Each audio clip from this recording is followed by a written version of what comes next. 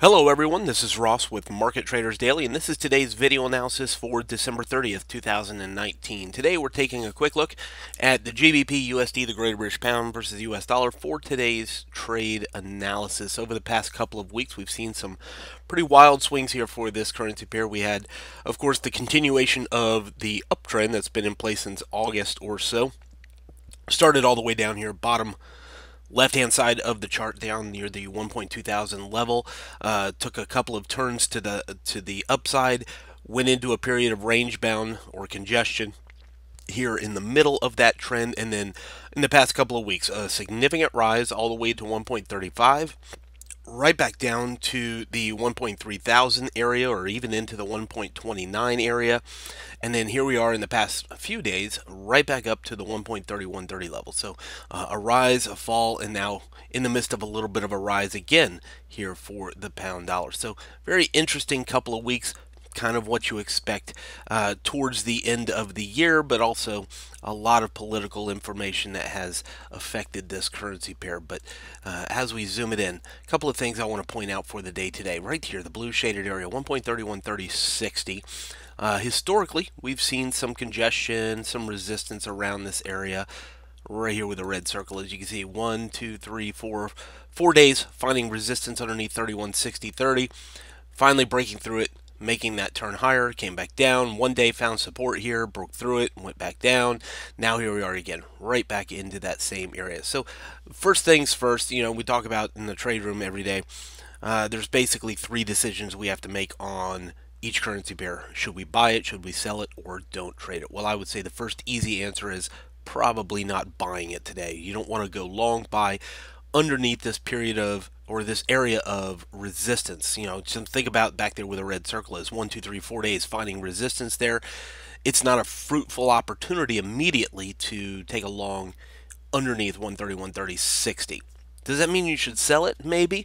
That's a possibility. Selling into resistance is always a possibility. Couple of things there to think about. Take Fibonacci from the highest high, top of that spike, down to our current low, and that puts the 0.382 Fibonacci retracement level, 1.3137. Guess what? That's right here inside our blue zone. So we know with some pretty good confidence that this blue zone is going to be resistance for the day today. So it's your job and my job to try and figure out how we want to play that. We don't want to buy it. That's an easy answer. No buy here. So the question is, do we sell it or don't trade it? Well, those are some of the answers that probably are a little bit more of a personal decision. If you were looking to take risk in this last couple of days of the year, I would say don't buy it, potentially sell it, or don't trade it. Let's take it on down to the 4-hour time frame as we see this. And we can see the market just kind of easing its way in the past couple of days since market opened this week, right back into that blue shaded area again. I think the easy answer today underneath the 382 in that blue zone is just don't think about buying it underneath there.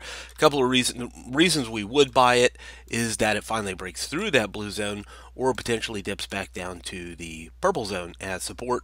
If you look right here, we're looking at similar price action right here in this red circle. Let's make that circle a different color. Let's make it black. So the black circle shows there is price action between the blue and the purple shaded area. Under the purple zone, not too hard to see. It would go lower, back down to the green zone or lower. So in the current situation, we're not buying. We're potentially selling if, let's say, the dollar has a good rally in the next couple of hours, which is a possibility. It had a good fall over the past couple of days.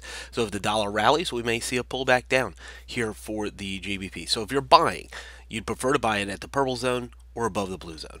If you're thinking about selling the pound dollar here in this last couple of days of the year, this is going to be your best opportunity with lower risk and higher reward for the pound dollar today.